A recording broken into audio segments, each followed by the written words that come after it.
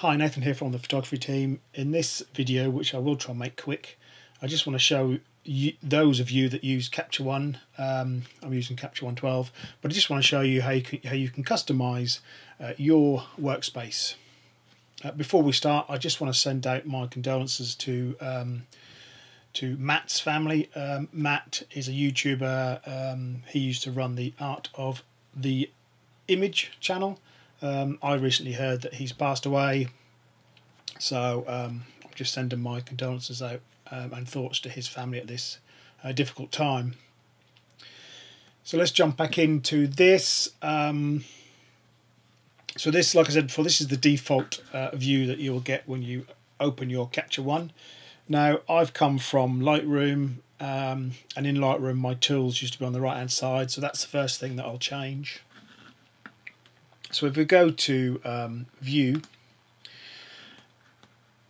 we can go to Customise Toolbar, and we can, Customise Tools, here we go, and we can place right. So this will place tools on the right hand side, and it's put the images on the left. Now you can, if you want, again, you can have these images to show below, but for this purposes I'll have them here, but just to show you that. So we can go View. This is obviously the viewer. So let's have a look. Oh, sorry, this is the browser. So we can place below if we want, so we can have the browser below. Again, I'm just going to have those to the left, so place left. Okay, this is a picture of my daughter. This was her prom earlier this year. Okay, so now on the right hand side we have our tools, and as you know, we have different categories that obviously offer us different functions for editing and exporting images. Now, if you try and grab one of these, you'll think maybe I can drag it to rearrange it. Well, you can't. But how you do that is if you press the Command key, this is on a Mac, then you can drag these in any order that you want. So if you want to rearrange these so that the ones that you use the most are in order, then you can do that. Okay, now if you want to create your own menu item, then on this toolbar here, if we right click, we can add tool tab. Now if we add the quick tab, this will give us a queue here. Now using the command we can drag that to the far left, so that's the first one in the list. And obviously with this one, what we can do is, let's just miniaturize all these to start with. Now we can customize this how we want. So process summary, I don't want that, so if I click on here, I can remove tool, so we'll remove that one. Dynamic range, we'll keep that one. Base characteristics, just remove that one, so we can remove that tool. We don't want presets here, so let's remove that tool. So there's three basic tools, and if you want to add one, we go to the top.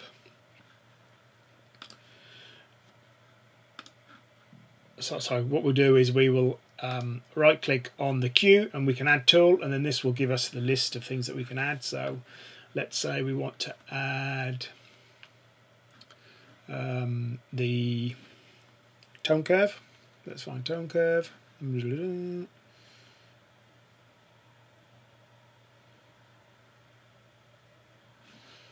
Or curve it's called, there we go. So there's the tone curve. We can add other ones, so let's right click on that, add tool. Let's add the color editor. So basically you can create your own tool here with the features that you use the most. Again, with the standard toolbars, so this one here, you can actually edit these. So from this tab, if we want to, we can remove the layer tool. We can add tools within these certain categories, but just creating a queue menu is a great way of having all of those features that you use most of the time in one group, to save you having to switch between different categories. Now, one important thing is that when you have created your personalised toolbar, you need to save that. If not, when you come out of Capture One and log back in, they're going to be lost. So what we'll do is we'll go to Window, down to Workspace, and then we can save that workspace. Okay, so just make sure you do that, and then when you open Capture One, you know, if your workspace isn't there, then you can go to Workspace, and you can see I've got a dual screen version here where I have my browser on one image, on one screen, and obviously the main editor on another one.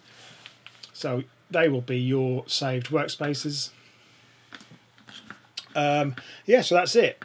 That's just a quick overview of how you can customize your workspace on Capture One.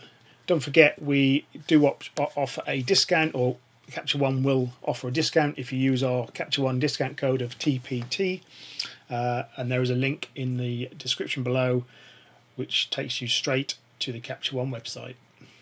Thanks for watching. Please comment, like and subscribe. My name's Nathan and you've been watching The Photography Team.